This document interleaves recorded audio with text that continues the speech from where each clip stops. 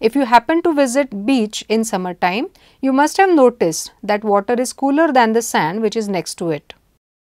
Tar road next to the sand is much hotter than the sand. All are equally heated by the sun rays. What could be the reason for this weird behavior? You don't have to visit the beach to try this out yourself. Let us take these two containers which weigh the same. One has sand while other has water in it. They are at the same temperature. Now let us take this out in the open and keep it in the sunlight for 1 hour. If I measure the temperature of the sand and water after 1 hour, will it be the same? It is not. Temperature of sand is more than that of water. We provided the same sunlight to both the containers. What could be the reason for this?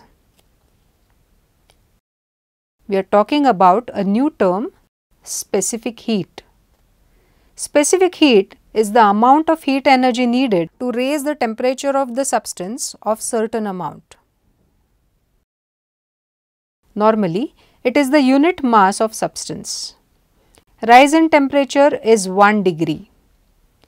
Specific heat of water is very high. That means it takes lots of heat energy to raise the temperature by 1 degree. Sand and tar has a lower specific heat. That means less heat energy is required to raise the temperature of 1 degree for sand and tar. That is the reason sand is hotter than water and tar is hotter than sand. SI unit of specific heat is joule per kilogram degree Celsius and CGS unit of specific heat is calorie per gram degree Celsius. Scientists have already measured specific heat for various substances for us. For water, it is 1 calorie per gram degree Celsius.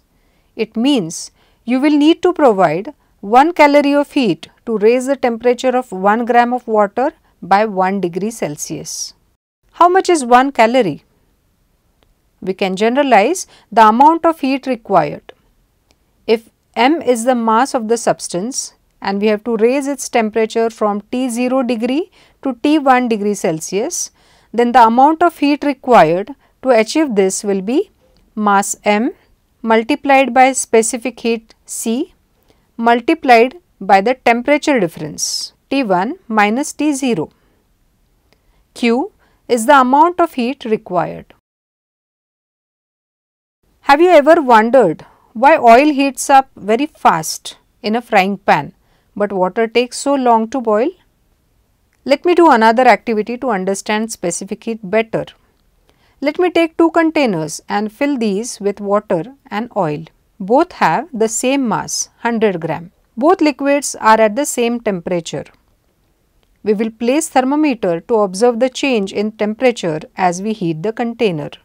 Time taken to raise the temperature of 100 gram of water from 70 degrees Celsius to 80 degrees Celsius is 2 minutes and 15 seconds, while time required to raise the temperature of 100 grams of oil from 70 degrees Celsius to 80 degrees Celsius is 1 minute and 5 seconds.